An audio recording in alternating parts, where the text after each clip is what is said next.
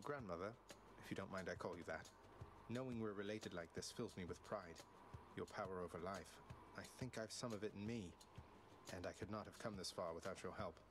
Please, for everything. This is for you. My grandson, how you honor me with this. I am so very grateful that we've met and that you're you, if that makes any sense at all. I have my sisters, but I'd no one else for very long indeed.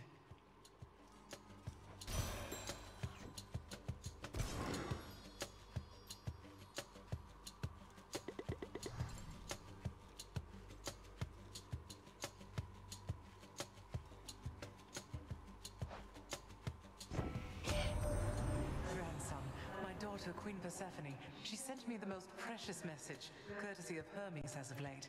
I'm pleased to hear that you are getting on all right, though I know you're at work. So here.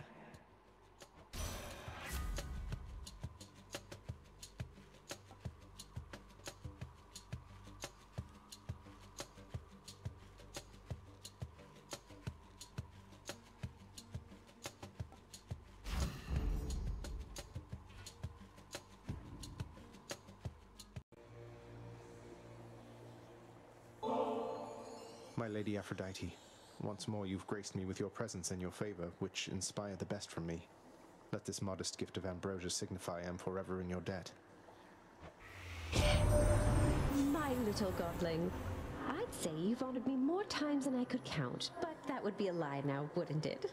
I so admire your devotion and your perseverance. If ever you do reach us on Olympus, I should very much enjoy getting to know you even better then.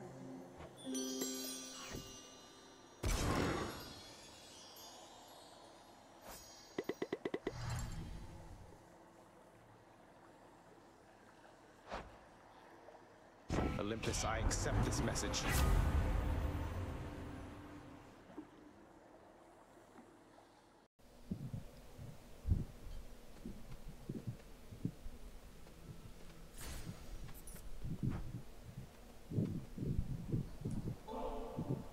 I offer you this Ambrosia in your name and honor, Lord Ares. To the god of war, how many foes have I vanquished with your aid and guidance? But more than that, I am pleased to know you, and to be your cousin. Ah, such an exquisite gift this is indeed. Yet the destruction you have sown, the sheer carnage, nothing can surpass that, I should think. Should you ever go to war, my kin, genuinely go to war, I mean, do look me up. I imagine I would take your side.